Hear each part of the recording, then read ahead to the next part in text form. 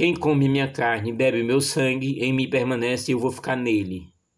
A minha carne é verdadeiramente comida e meu sangue verdadeiramente bebida. Leitura do Atos dos Apóstolos 9, de 1 a 20. Naquele dia Saulo só respirava ameaça e morte contra o discípulo do Senhor. Ele apresentou-se ao sumo sacerdote, lhe pediu carta de recomendação para a sinagoga de Damasco, a fim de levar preso para Jerusalém os homens e mulheres que encontrasse seguindo o caminho. Durante a viagem, quando já estava perto de Damasco, Saulo de repente viu-se cercado por uma luz que vinha do céu. Caindo por terra, ele ouvia a voz que lhe dizia: Saulo, Saulo, por que me persegue? Saulo perguntou: Quem és tu, Senhor? A voz respondeu: Eu sou Jesus, a quem tu estás perseguindo. Agora levanta-te e entra na cidade. A ti será dito o que deve fazer. Os homens que acompanhavam Saulo ficaram mudos de espanto, porque ouvia a voz, mas não via ninguém.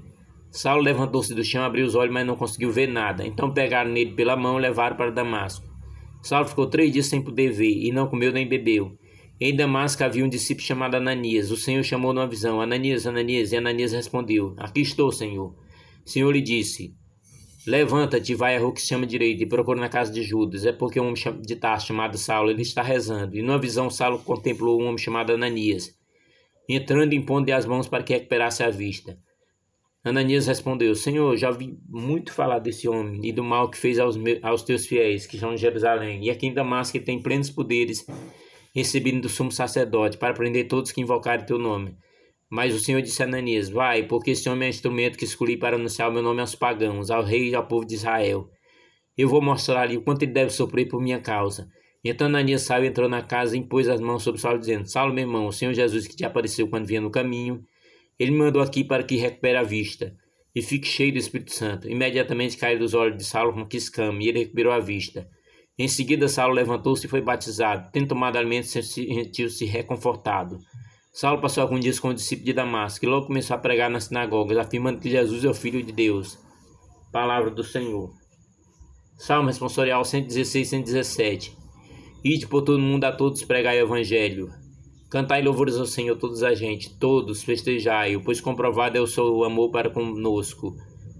Para sempre ele é fiel. Evangelho de João 6, 52 a 59. Naquele tempo os judeus discutiam entre si, dizendo: Como é que ele pode dar sua carne a comer? Então Jesus disse: Em verdade vos digo, se não comer a carne do Filho do Homem e não beber o seu sangue, não teria vida em vós. Quem come a minha carne, bebe meu sangue, tem a vida eterna, e eu ressuscitarei no último dia, porque a minha carne é verdadeiramente comida, e o meu sangue verdadeiramente bebida. Quem come a minha carne, bebe meu sangue, permanece em mim e eu nele. Como o Pai que vive me enviou, eu vivo por causa do Pai. Assim quem come, viverá por causa de mim. Este é o pão que desceu do céu, não é como aquele que os vossos pais comeram e morreram. Aquele que come esse pão viverá para sempre. Assim falou Jesus, ensinando na sinagoga em Cafarnaum. Palavra da salvação. Glória a vós, Senhor, que pelas palavras do Evangelho sejam perdoados os nossos pecados.